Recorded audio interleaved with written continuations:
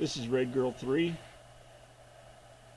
available April 2019 from the King Arthur and Gwenevere litter. She has white all the way around the nose there. The face strap goes to the top of the head, and then there's that little red dot on top of her head there.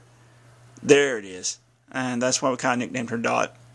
Then she has a white collar that goes all the way around the neck.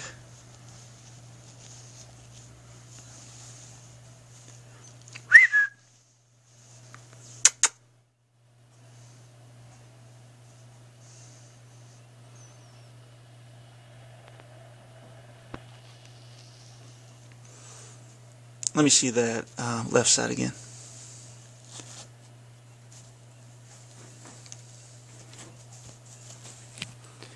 As mentioned in some of the other videos, bigger Corgis and Corgis with bigger ears, it can take 8 to 12 weeks before their ears are standing.